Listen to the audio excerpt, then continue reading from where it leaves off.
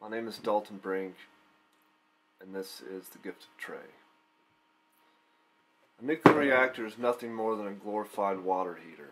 Sailors as young as 19, kids, bombard uranium atoms with neutrons until the binding energy of the atom is no longer able to hold it together. When it finally rips at the seams, it throws energy, heat, kinetically agitated neutrons which strike more atoms and keep the reaction going. Inside the core, we've planted the enriched fuel in such a way that we can control the reaction, but new elements are created in the process, venomous isotopes which will outlive us for hundreds upon hundreds of generations. When time has wrought language obsolete, when it split the cities from their foundations, the Frankenstein elements will still hurl packets of energy into the dark so that they can rest once again. We entomb them someplace where no one can reach them, where time may work its healing. Monoliths, literal pillars of stone, adorned with skulls and lightning bolts, are designed in a gracious effort to keep our future selves at bay. All this simply to heat water. We're kids with matches and an endless supply of gasoline. My watch team at the nuclear plant has been operating rotating shifts for nearly 7 months now, simulating what life beneath the sea shoved into a tin-can submarine will be like.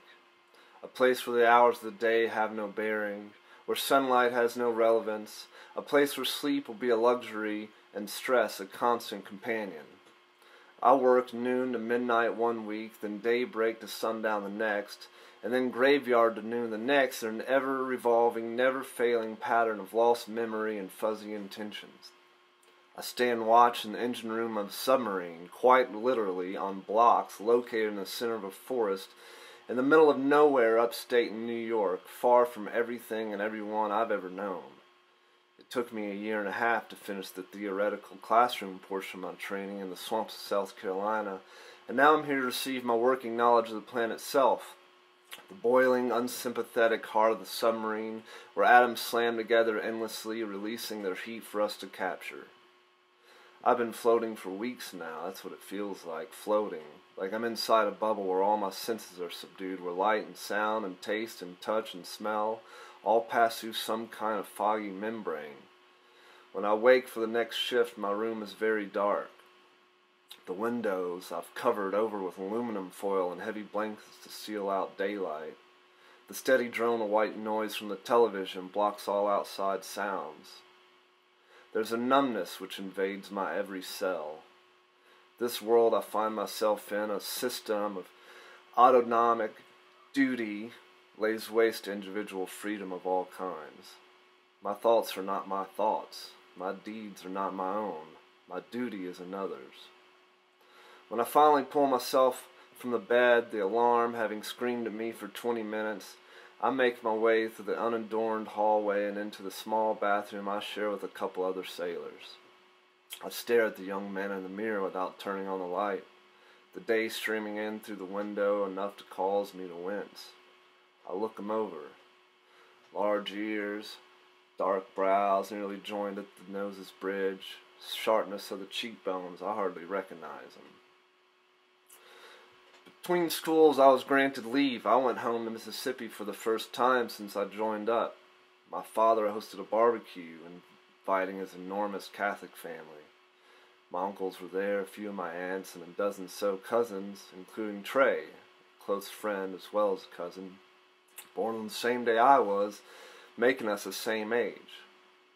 Trey had recently been discharged from 107th Infantry, the Rakkasans.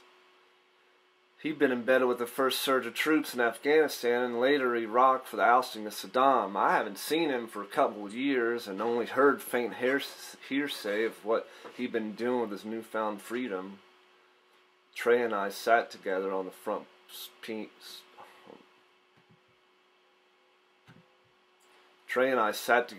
porch swing at the back of the house, overlooking forests running the opposite direction.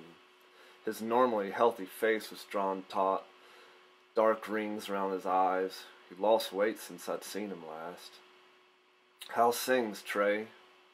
"Ah, man, you know, never better," he said, smiling sarcastically, exhaling blue cigarette smoke between gritted teeth. He told me of his new place out in the country in Holly Springs, Mississippi. He bought a trailer on a few acres of land all to himself and his wife. Horses and chickens ran the place. He raised fighting cocks for money and for his own entertainment. He raised pit bulls as well. "I had to shoot one of my studs the other day," he told me. "He was growling and acting crazy with a neighbor boy, so I cut his head off and hung it in a tree on the property as a warning to the others." He fought the cocks on an Indian reservation near his home where the laws of Mississippi don't apply. Most of his sales of the cocks go to illegal Mexicans who carry over the tradition from the home country. "They love it, man. Can't get enough," he told me. "They got me on all kinds of pills, you know," he continued. "I never been exactly stone sober since before I got out." "Is that all you're on?" I asked him. "The pharmaceuticals, I mean?" He grinned. "I've been taking just about everything I can get my hands on. Street pharmaceuticals, whatever," he chuckled. "It really is rough over there, isn't it?" I said stupidly, thinking out loud. He laughed. "Shit, man, that part was easy. Over there, I knew my job, and I was good at it. I didn't have to worry about bills, what I was going to make for dinner. The enemy was clear. He was the guy shooting at me and my brothers. I only had to focus on staying alive. Over there, all the bullshit is cut out. Life is just having to survive. The petty shit didn't matter like it does here. It's coming back here that's the hard part. Over here, I gotta worry about being evicted if I don't pay the bills. Over here, I gotta fit in this consuming, selfish society. No one knows what I did over there," he said, gazing out over the forest. "And they don't care, and now that I'm back, it's hard to tell who the fucking enemies are. The bad guys here aren't shooting at me. Here they sit behind big desks and expensive suits at the bank when I try to get a loan, or they stand there with their arms folded when I try explaining how I could just use a break. They blend in with everyone else. And the enemies over there are hard to recognize too now that I'm removed from it. I gotta keep telling myself what we did over there, what I did over there. What we're still doing over there is right. I can't live thinking what I did over there was a waste. I have to tell myself it was worth it all. I don't got a choice." Trey's hands began to tremble, but he notices and tucked it into his jacket pocket before I could ask about it. Something inside me shattered then, something which was already cracked. I should never have been a part of this, I told myself. It kills me to see someone I love in the shape he's in. Trey had been a gung-ho person his whole life. He was always wound tight. The reason he was in the military to begin with was because he was caught selling weed in high school and given the ultimatum between jail time and the army. He chose the army, but he doesn't deserve this, I remember telling myself. No one deserves this, to be used up and left out alone, utterly reeling from the fall. I can't be a part of something that does this to anyone, no matter the side. I can't, I argued. Suddenly, the war became concrete for me. The abstractions now solidified. A fog descended I haven't been able to shake since. Returning to Boston Spa and the Knowles Atomic Power Laboratory, I resolved to start the process of actually trying to get myself relieved from active duty with an honorable discharge. I set up a meeting with the yeoman regarding the application for receiving conscience objector status, a designation placed on some people upon due to their spiritual belief regarding the sacredness of human life, disallowing harm or death to another person. When the day comes, I find the yeoman to be a nice guy. He wears black-rimmed glasses and has large Sailor Jerry tattoos stitched along his arms, pin-up girls wearing Navy uniforms, and sailing ships flying banners, sea monsters, and anchors. "I've never seen one of these go through, just so you know," he tells me outright, "but I'll try my best to help you along the way." He goes over the paperwork I'm to fill out to put the process in motion. He tells me I'll have to build a case for myself, much like an attorney, with corroborating evidence showing beyond a doubt that my belief against harming another human being for any reason is contradictory to my moral obligations. Normally in these situations, the person trying to prove oneself can lean on letters and statements from spiritual leaders or fellow church members. But I don't have any spiritual leaders, and I haven't been to church in years, so it's not an option available to me. The meeting only serves to reiterate how improbable this route will be. Instead, my hope being renewed, I feel as though my last option is disintegrated. The earth has crumbled beneath my feet where I fall 500 feet beneath the ocean's surface. The next several weeks are spent with my black polished boots hovering, floating above the steel-grated decks of my engine room, the whirring of the steam turbines, the hum of oil pumps, the clicking of meters counting off various plant pressures and temperatures acting as my soundtrack. Time turns on ahead of me, catching me in its slipstream just behind enough to be unable to catch up. I wake up, attend to my duties, drive home, and fall asleep without much of anything coming into actual contact with me. The memories of the day glide straight through, much like the unseen gamma radiation from the reactor itself. It's an unseasonably cold night in November, and sleep won't come to me. Something forces me to get dressed and leave the apartment, which I rarely do. Makes me walk the streets of my little town. The cold doesn't faze me. My phone rings, but I don't pay it any mind. I can see myself from behind as though I'm walking a few steps back. I watch myself, the silvery mist exiting my lips to wrap about my head before dissipating into the air. My phone rings again. The vibration of it carries through my thigh. I continue to follow me around the block back to my building's door and up the 2 flights of stairs and into the bathroom where I can see myself shutting the door. The light is on, but I don't recall if I turned it on. My phone rings again. It's my father. I press a silent button and the vibration stops. 4 missed calls, the screen reads. I can see my hand reach up to the shelf beside the mirror.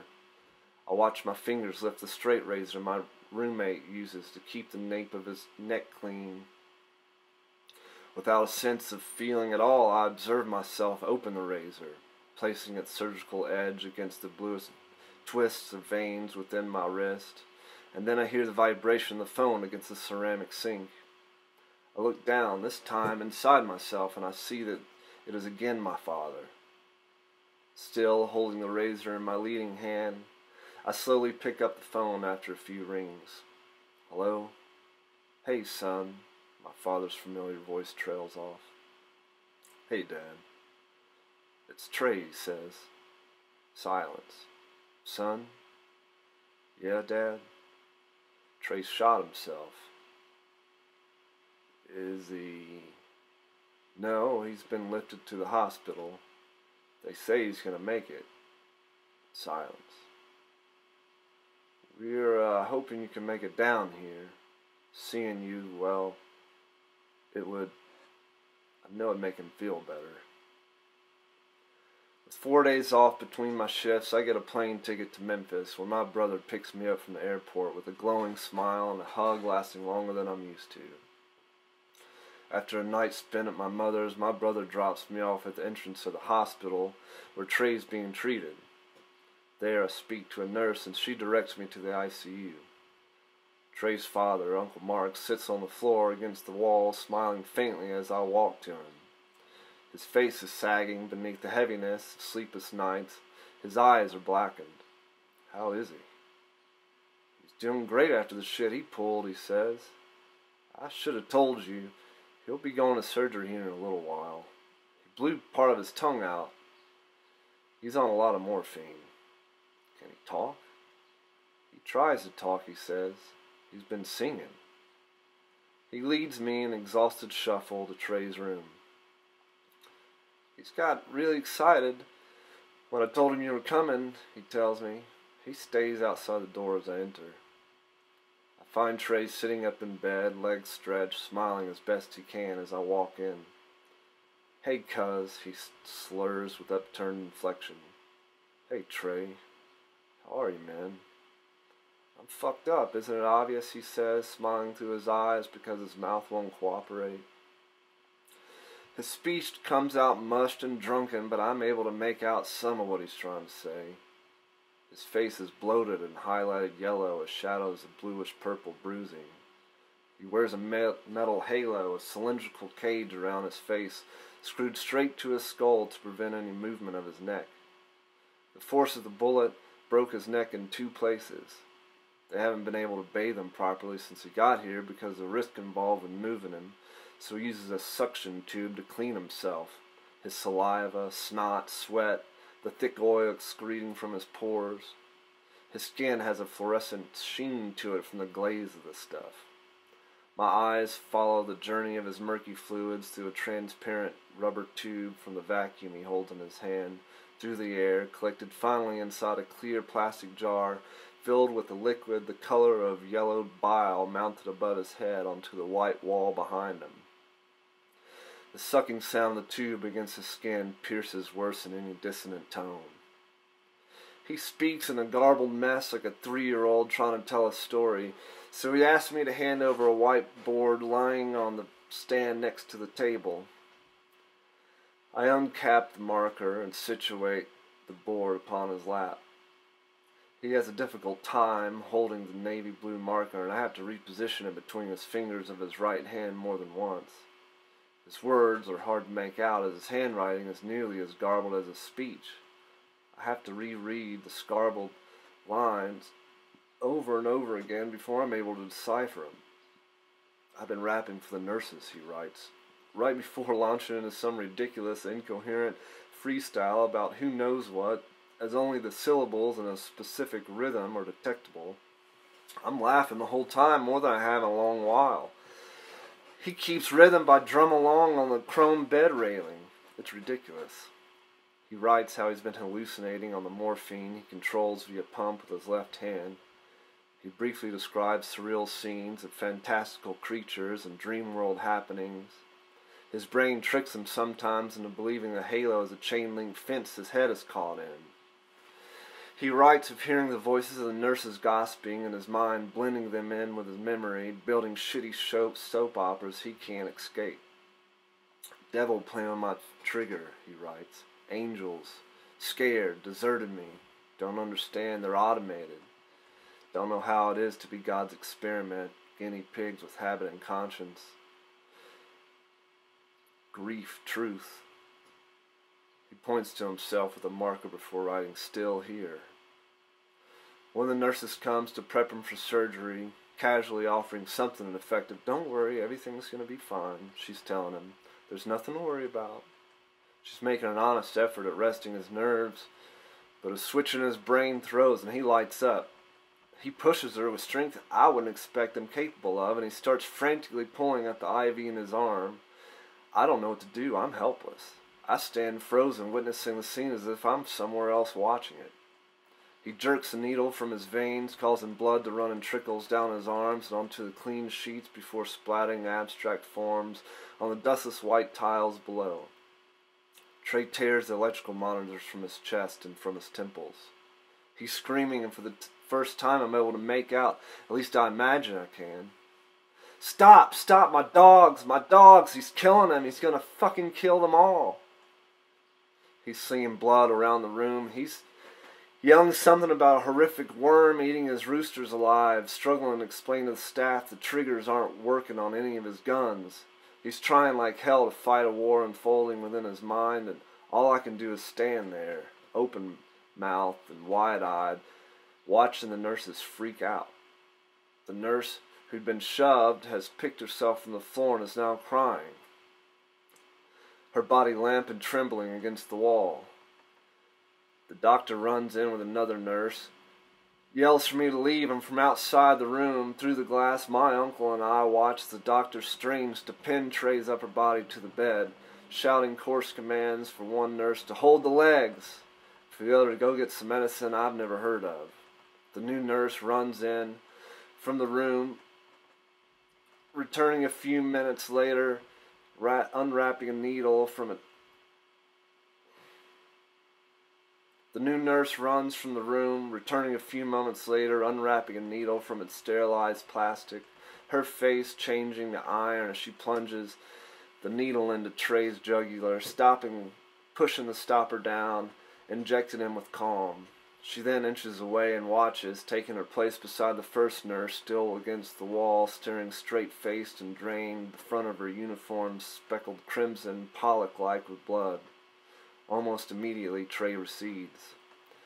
His breathing slows as his eyes collapse into shallow holes. The surgery is rescheduled. I walk down the hallway with Uncle Mark. I'm the only one who can really figure out what he's saying, Uncle Mark says. Just like when he was a toddler. From what I've been able to make out, he was playing Russian roulette with this homeless kid who's been coming around his place. He told me this kid came over with a gun and was talking about wanting to kill himself, so Trey, he decides he's going to scare it out of him. Said he told the guy they were going to play a game. He said he put 2 bullets in the gun, spun the chamber, put it to his temple, and pulled the trigger. And when nothing happened, he handed it to the other guy, but the guy was too scared, so he put it in his mouth, and Uncle Mark demonstrates with his finger, throwing his head back in an act he's probably been continuing playing out in his head since it happened. He then turns and looks me straight in the eyes, his gaze commanding mine. Trey said he knew it would save him, the kid. His eyes dropped to the floor. Here I thought worrying about him dying stopped when he came back. I never imagined this. Upon my return to New York, I sit with my advisor, chief of the plant, and I tell him about what's happened with Trey and about my decision to apply for conscientious objector status. He seems to care about what I'm saying, asking me straight away, have you had suicidal thoughts? Well, I slipped, not having expected the question. I mean, I'd be lying if I said I haven't thought about it. I want to take you to the hospital so they can ask you some questions, just to see if everything's all right, he says, grabbing his jacket. Can we do that? I nod. The next morning, as instructed, I see the base counselor, a pudgy, balding, middle-aged man named Joe Ashner, who grew up in the city, a civilian, thankfully. He sits behind a cluttered desk behind a bookshelf lined with psychology manuals.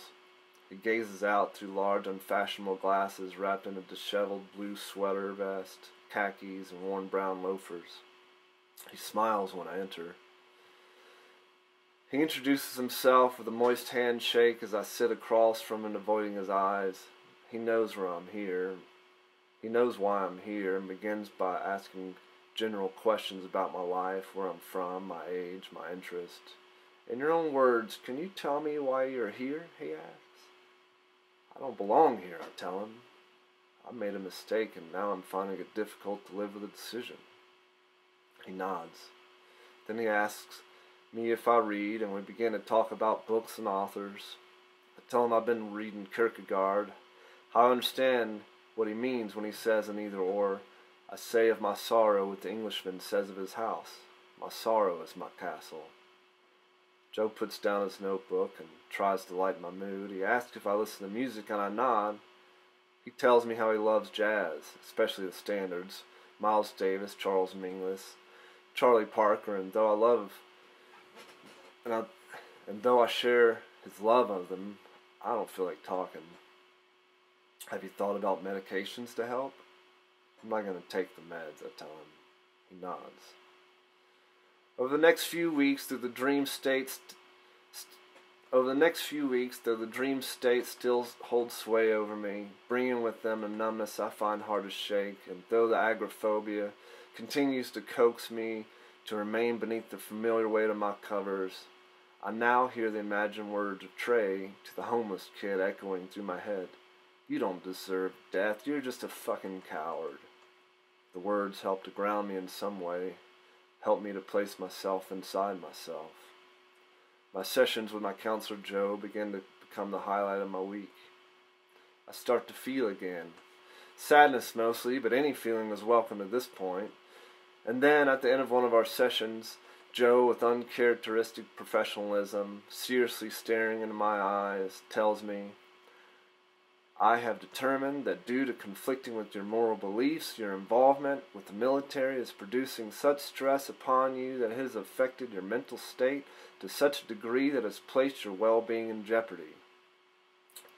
You are not fit for duty, which places both you and those around you at risk. Since you refuse medication, the only course of action we have is to let you go. It is necessary for your improvement. I'm going to write a recommendation for you to see the Navy's head psychology department in Groton. I'm going to recommend you be discharged as soon as possible. We will see if they agree. we share a smile.